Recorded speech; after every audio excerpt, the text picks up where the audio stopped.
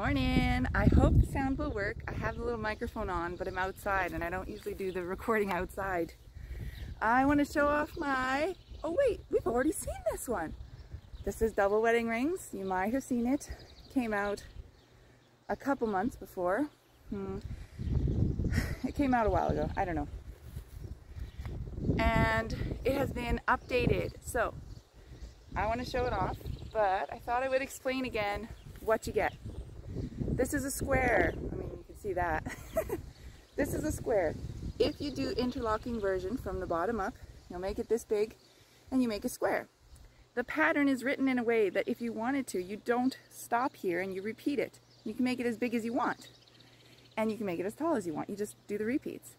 Both the interlocking and the mosaic version are written in that manner. So you can make a square, or you can make a blanket, right? But wait, there's more. I have now updated the pattern. So both techniques, oh, sorry about my hair. It's a little windy. I mean, it's Saskatchewan, it's always windy. Now you can do it from the center out. Oh, it kind of looks the same, except the color changes, right? So this is the mosaic one.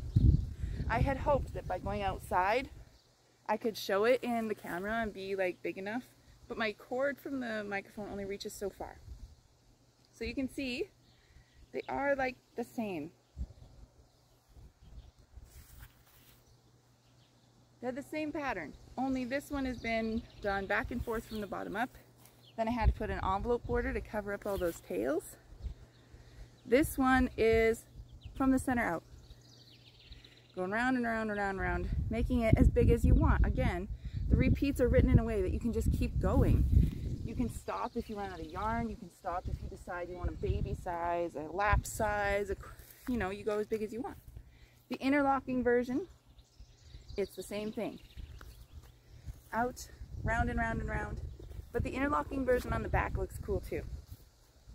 So this is the wrong side. Still looks pretty awesome, if I do say so myself. And there you have it. We're ready to rock and roll. I don't know if I rock and roll that much, but I have tutorials for both techniques, interlocking and mosaic. Bottom up and center out, so that's 4 tutorials. This pattern is now going to have 4 patterns, all in one. So you get to pick which file, download them, try out the tutorials. Doesn't work, try a different technique. No good. Thanks for watching. Hope you enjoy.